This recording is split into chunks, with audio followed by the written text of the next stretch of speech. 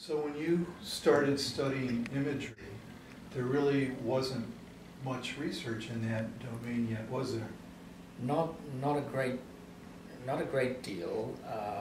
I had about 12 experiments in a program on imagery. Some of them were a bit more experimental than others.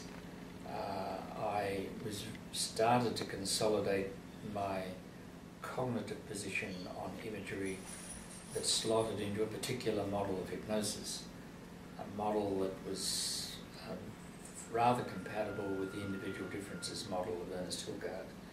But I went across to Martin Orman in Philadelphia, and Martin, I think, was at the peak of his creativity and some great ideas about what might be behind hypnotic phenomena, and in a sense that launched me into a very detailed program in hypnosis that occupied my research attention for decades. Well, some of the research was about real versus simulating subjects. Some of it was about the illogic of trance, the phenomenon of trance logic that Martin had been interested in.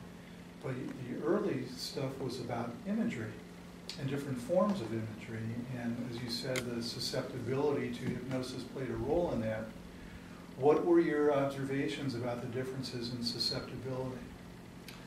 Well, I suppose I'd have to say I have never wavered from a confident position that imagery and individual differences in imagery and fantasy are a very important part of hypnotic susceptibility. I confess to being a little bit surprised that when the die has been cast on that question, then if you're a good imager, you may or may not be susceptible to hypnosis. But if you're a bad imager, I know you're not. And the curvilinear relationship between imagery and susceptibility interested me enormous lot. And it alerted me to the fact that imagery is one aspect of that individual differences that mark a susceptible person. And there are many other factors, many other traits that were relevant. And of course, one gets into that, and then I drifted very intensely into a phenomenological approach to hypnosis.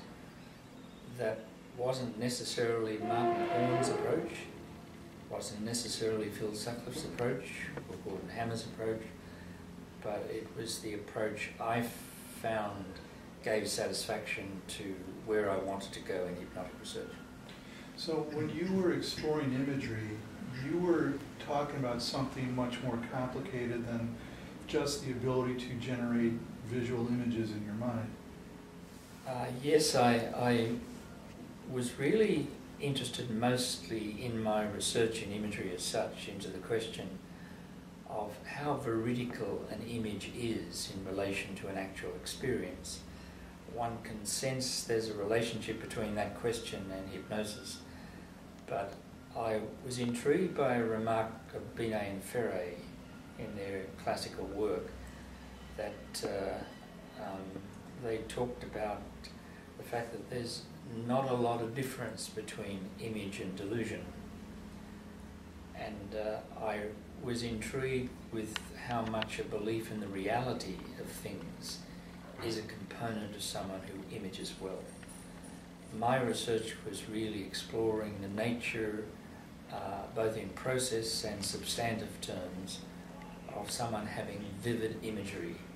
I was particularly interested in the correspondence between actual perception and the experience of vivid imagery. And I tried to pick that up in a number of ways, and in a sense, once I phrase the question like that, it can very easily take me into almost simulation. I mean, say image is as if you were perceiving. And if I describe image as if I was perceiving, you can see my passage into being intrigued with the simulation aspects of hypnotic phenomena. So when you started doing some of the simulation research, what were you hoping to find? What did you expect to find? What did you find? Well, I suppose the simulation research was an extension of the as-if experience. So you could go back to the early philosophers on the dimensions of as-if behaviour. And I guess I was influenced by Phil Sutcliffe in his distinction between credulous and sceptical. And I was always around experimenting that difference, but got into the as-if dimensions of hypnotic phenomena. And I then developed a fairly intense preoccupation, which is reflecting my approach to psychology, my approach to hypnosis, in the methodological approaches to hypnosis. And so my first book was The Nature and Function of Imagery, but then within the hypnosis field was Methodologies of Hypnosis. And in the Methodologies of Hypnosis, eventually I drifted into doing a prolonged program of research into the phenomenology of hypnosis. And when you were doing that research and you developed the experiential analysis technique, talk about that and why the phenomenology was important. Well, I basically, I guess at a theoretical level, was intrigued with Ronald Shaw's notion of the phenomenological reality of hypnosis.